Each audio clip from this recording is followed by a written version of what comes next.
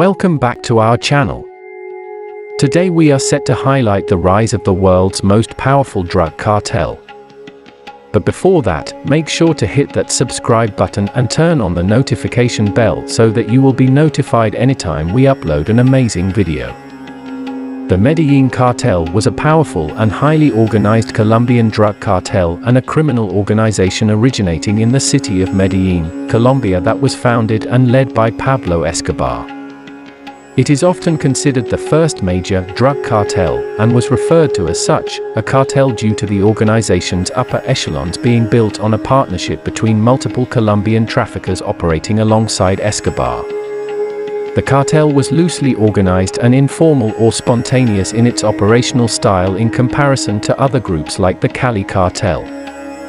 At the height of its power, the Medellín Cartel made roughly $100 million in drug profits a day. They supplied 96% of the United States cocaine and controlled 90% of the global cocaine market.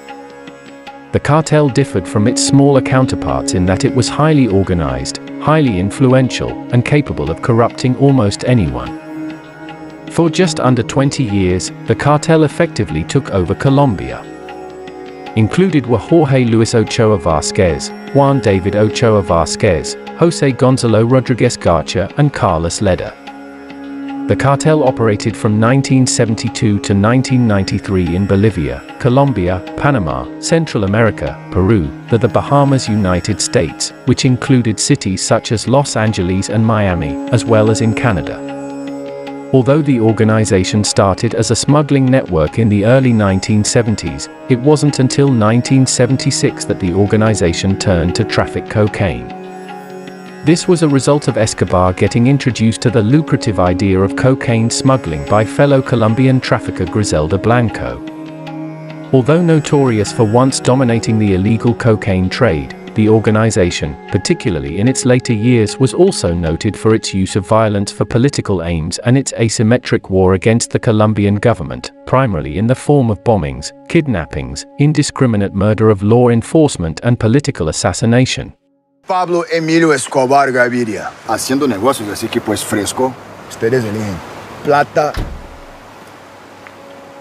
o plomo.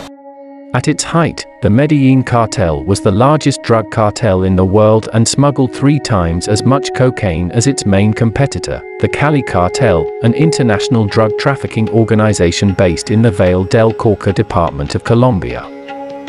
At this time, the Medellín Cartel was generating over $20 billion annually.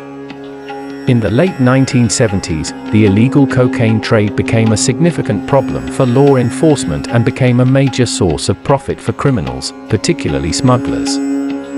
Drug lord Pablo Escobar protected other smugglers who partnered with him and distributed cocaine for the cartel in New York City and later Miami, establishing a crime network that, at its height, trafficked around 300 kilos per day.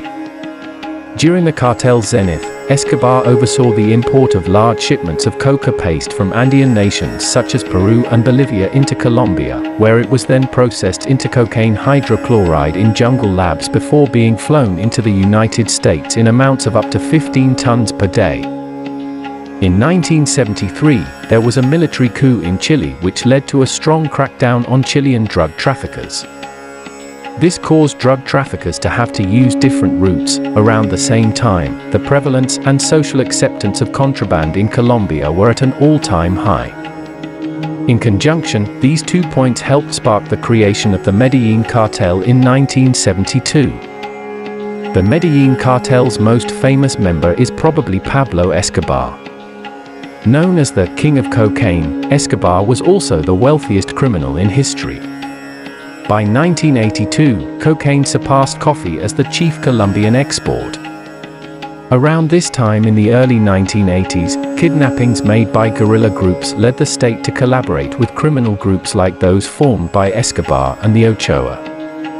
the abduction of Carlos Lehder as well as the 1981 kidnapping of the sister of the Ochoas led to the creation of cartel-funded private armies that were created to fight off guerrillas who were trying to either redistribute their lands to local peasants, kidnap them, or extort the grammage money that the Revolutionary Armed Forces of Colombia, Fuerzas Armadas Revolucionarias de Colombia or FARC attempted to steal.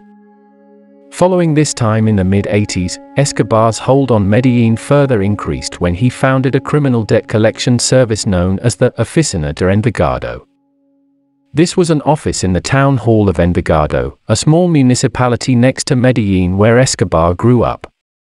Escobar used the municipal office to collect debts owed to him by drug traffickers and set the sicarios, or hired killers, on those who refused. Escobar was known to flaunt his wealth and went on to make Forbes' billionaires list for 7 years straight, between 1987 and 1993. Escobar was known for investing profits from the drug trade in luxury goods, property, and works of art. He is also reported to have stashed his cash in hidden coves, allegedly burying it on his farms and under floors in many of his houses. Once U.S. authorities were made aware of questionable activities, the group was put under Federal Drug Task Force surveillance. Evidence was gathered, compiled, and presented to a grand jury, resulting in indictments, arrests, and prison sentences for those convicted in the United States. However, very few Colombian cartel leaders were taken into custody as a result of these operations. Mostly, non-Colombians conspiring with the cartel were the fruits of these indictments in the United States.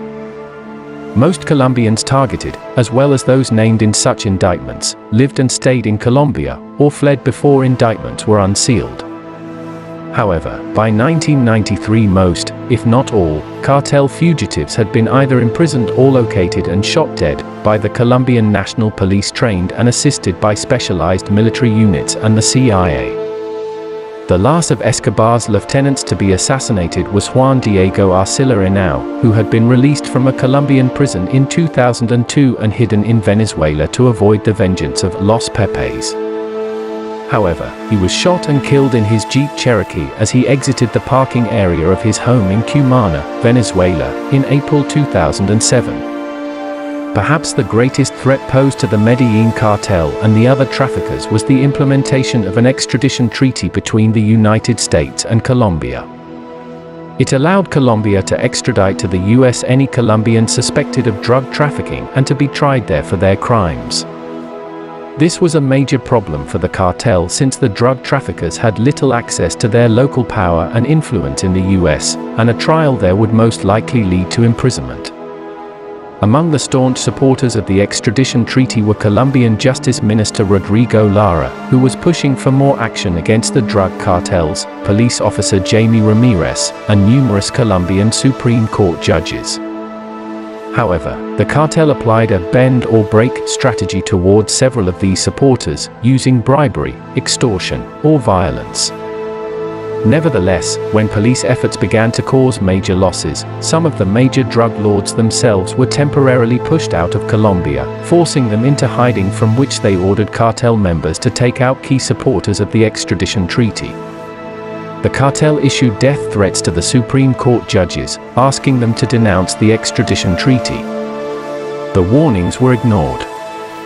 This led Escobar and the group he called Los Extraditables, the Extraditables, to start a violent campaign to pressure the Colombian government by committing a series of kidnappings, murders, and narco-terrorist actions. In November 1985, 35 heavily armed members of the M19 guerrilla group stormed the Colombian Supreme Court in Bogotá, leading to the Palace of Justice siege. Some claimed at the time that the cartel's influence was behind the M19's raid, because of its interest in intimidating the Supreme Court. Others state that the alleged cartel-guerrilla relationship was unlikely to occur at the time because the two organizations had been having several standoffs and confrontations, like the kidnappings by M19 of drug lord Carlos Lehder and of Marta Nieves Ochoa, the sister of Juan David Ochoa. These kidnappings led to the creation of the M.A.SA paramilitary group by Pablo Escobar.